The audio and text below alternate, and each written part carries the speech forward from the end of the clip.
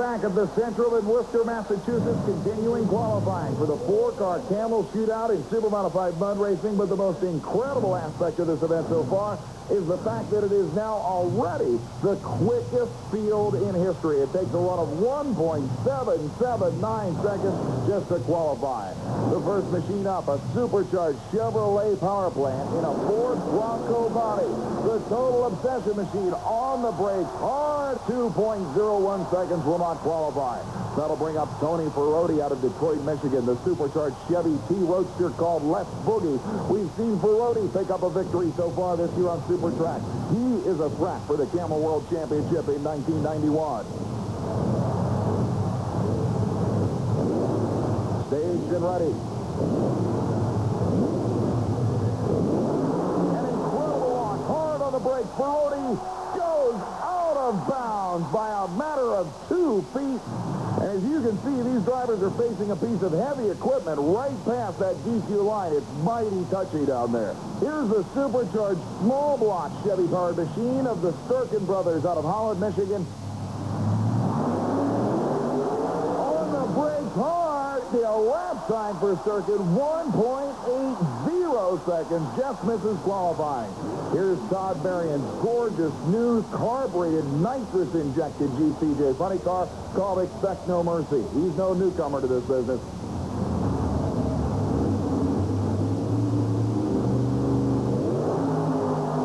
Shutting off the engine early. A 1.88-second run, and Todd Berrien knows he is a tenth of a second off the pace needed to qualify.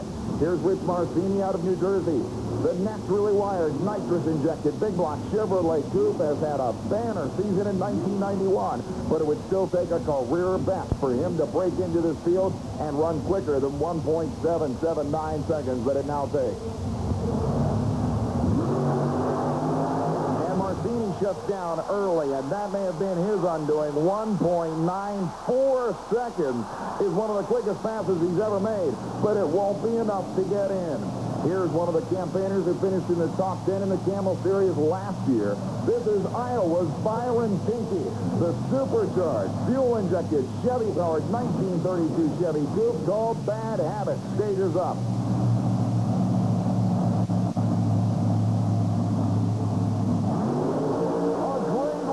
Tinky shuts the engine down before the finish line in hopes that he could stop it in time. The elapsed time, 193, and it won't get in the field.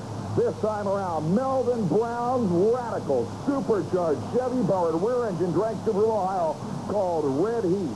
It would take nearly a career best for this man to qualify for the program. And keep in mind that Melvin Brown is the only active driver on the tour that drives not one, but 2 cars in each U.S. Hobbit Association Camel event.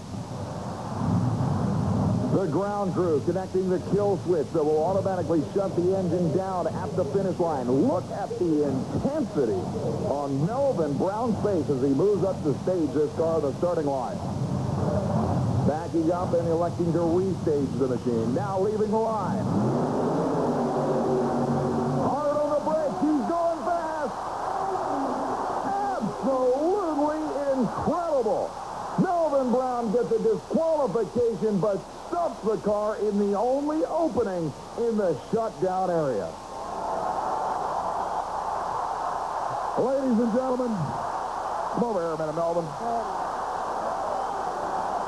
Melvin, I got to tell you, it's obviously a DQ. The elapsed time, the quickest of your life, 1.768 seconds. It would have got you in, but how you pulled that off, I will never know. You got to look for a small hole. Yeah, you got to look for a real small hole. That's absolutely astounding. I'm almost inclined to believe you had your eyes closed during that whole thing. No, I could see.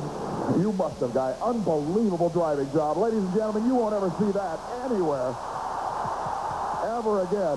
One of the most astounding driving jobs we have ever witnessed. The opening was literally only as wide as the car, but missing the front loader heavy equipment, he stuffs it into its own private parking spot and comes out of that uninjured. Next up will be Paul Schaefer, the man who now drives the car that took Tom Martin to 3 consecutive world championships and now is part of Martin's team. The Mud Patrol nitrous-injected big block Chevrolet, again, would have to run a career best.